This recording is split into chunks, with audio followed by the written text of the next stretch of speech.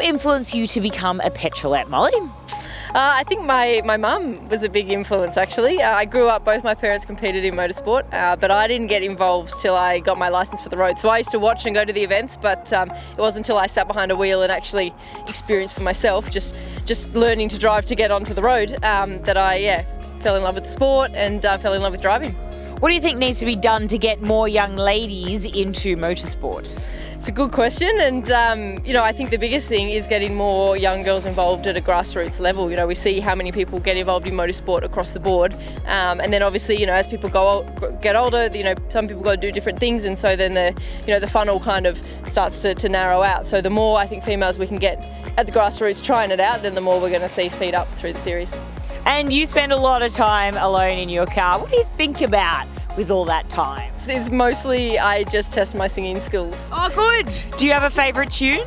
Oh, not particularly, just something really, it's got to be louder so you can't hear my shouting over the top. Yep. And it's best that when I do it alone, obviously, because it's very bad. What is the dream gig?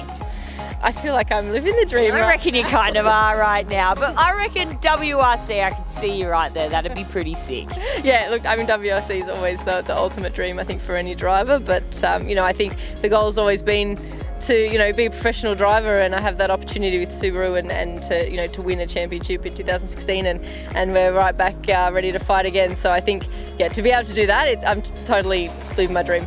And I'll be happy when it could be anything in your career, or just that you wanted some barbecue chicken at the end of a really long, hard race.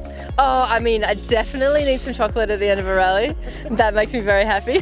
But I think the thing over the past few years, having winning the championship, then coming so close to winning the championship, and I think that the biggest thing that I learnt through all of that is that the enjoyment of driving has to be the first thing. So I'm happy when we drive and we do a good stage, and obviously the goal is always to win, but so many things are out of your control in this sport, and it can be a really cruel sport. So I think resting the happiness on me getting a good feeling and driving through a stage and going, yep, that was fun, that's the most important.